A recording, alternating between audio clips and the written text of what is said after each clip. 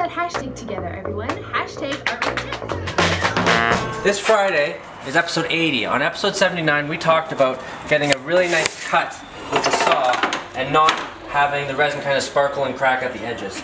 I'm going to show the process. I didn't show it last time and people had feedback in episode 79. On taping, you want something that's really, really sticky because it's going to kind of hold it in place when everything's vibrating. So, let's go. Saw fast. Lock it in place.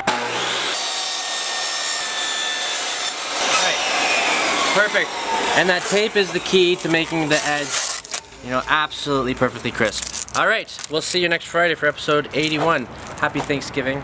And take it away, Zoe. Sing that.